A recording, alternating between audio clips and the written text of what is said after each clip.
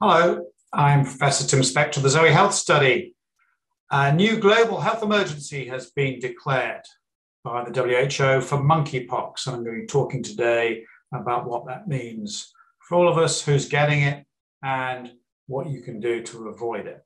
I'll also be giving you the latest COVID updates, where we're now starting to see cases coming down fairly fast after weeks of climbing, and also be looking at how these new variants are changing and which one is dominant and which symptoms are associated with those and you should look out for.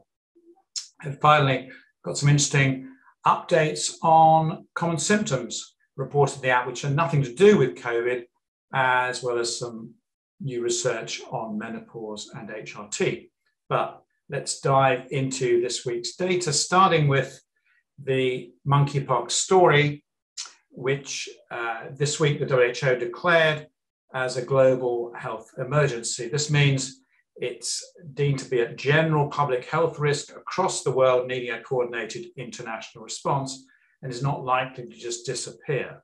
And this is similar to what happened in the early stages of COVID. So it means we can't be too relaxed about it.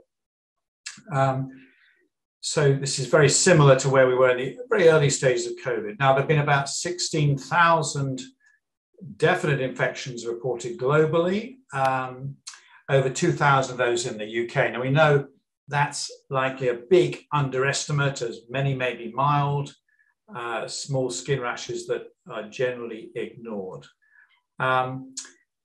Transmission is mostly within interconnected sexual networks, mainly with men having sex with other men, but it's not exclusive. I think it's 96% of cases are men, but we are seeing more cases in women emerge in the UK and in Spain, according to colleagues there. Now, rates are going up. It's not clear how fast, but it does seem to be a fairly stable rate rather than a sort of out of control exponential rate. Now, it's less lethal than the African variant, where we're in Europe seeing about 3 to 6% death rate, but people are staying in hospital a long time, and it's definitely not a pleasant disease. It starts in ways that are fairly easily identified. Most start with a facial rash, and this is these pox-like lesions which don't look like anything else. And that facial rash generally comes first, followed by a rash on the genitals and around the rectal area. And these are a few of the slightly gory pictures that you may want to look at or close your eyes at this stage. Now, it also can cause general flu-like symptoms like any virus, fatigue, fever, muscle aches, swollen lymph nodes, and a rash can occur anywhere on the body. And the sores, which may be painful, start out as flat red spots and progress to firm raised lesions that fill with clear fluid and then pus. And they resemble a sort of larger form of chickenpox or other sexually transmitted disease, a bit like herpes or syphilis. And you can see some people who have scars from previous infections, which may have gone unnoticed. Now, the way to avoid it is by avoiding close personal contact with someone infected, particularly skin to skin, kissing, respiratory droplets, very close range. It's nothing like COVID for that. And the virus can be spread, in theory, through clothes, bed linen, and surfaces because they found the virus on it. But it's not clear how infectious that actually is. Now, it's not known yet whether monkeypox is directly transmitted through vaginal fluid, semen, etc., but it does spread with sores during sex. What's interesting is no reports of medical staff getting it from patients, so it's pretty hard to catch in a normal environment. And the good news is it's very similar to smallpox, which we've already got a vaccine for, and this has proved effective against monkeypox. And I don't think we're seeing many cases at all of people who were born before 1974 and had smallpox vaccinations. You can get access to a vaccine if you fall into groups of high risk, so do speak to your local sexual health clinic as they may be able to offer this to you.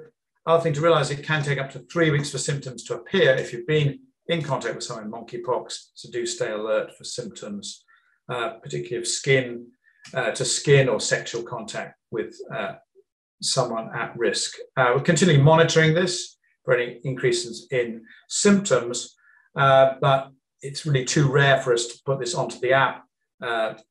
If it does get to that stage, we will introduce it. So that's the update on monkeypox.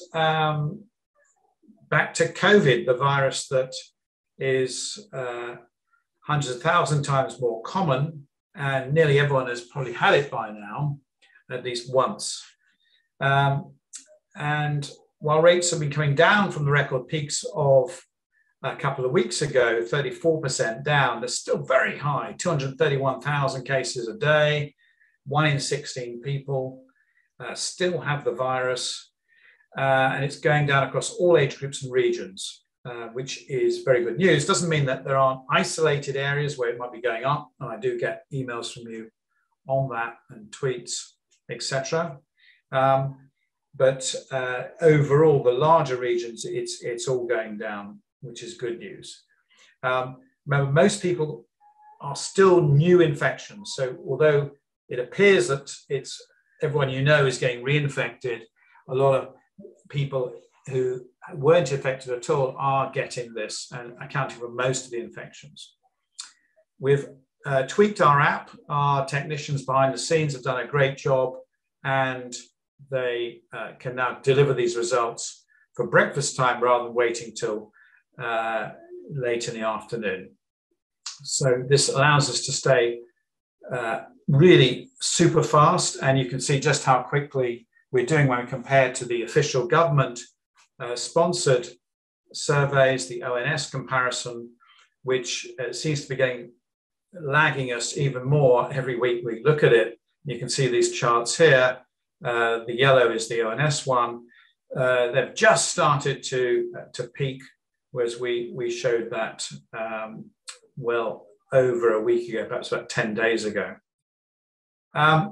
So we're way ahead of them, so do look out. If you want to find the latest, just keep up to date on our figures.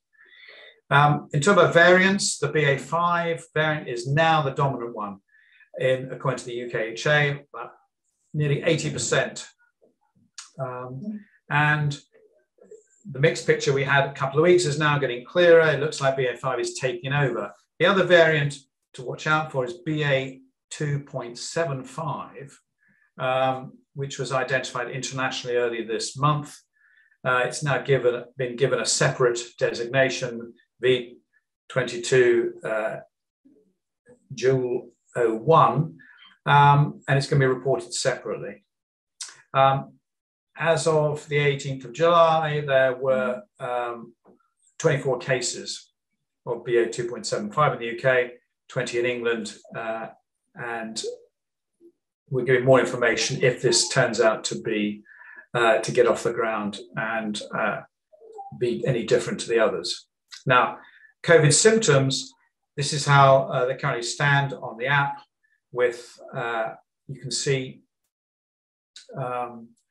sore throat is dominant at 59%.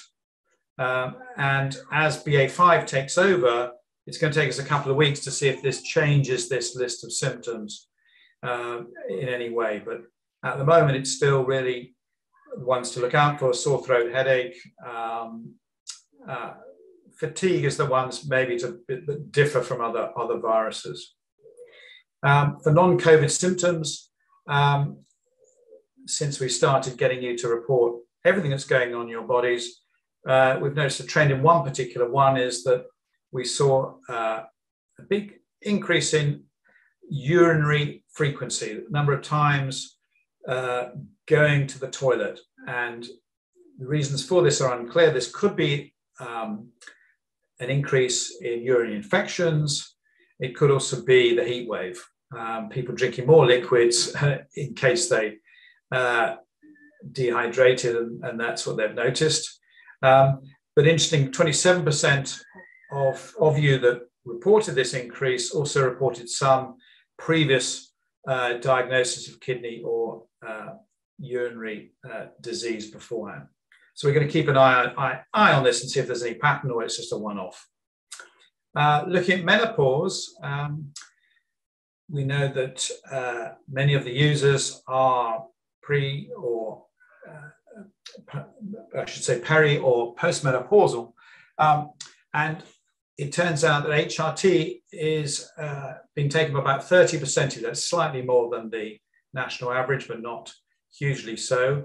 And most common form of this is the estrogen gel and taking oral progesterone.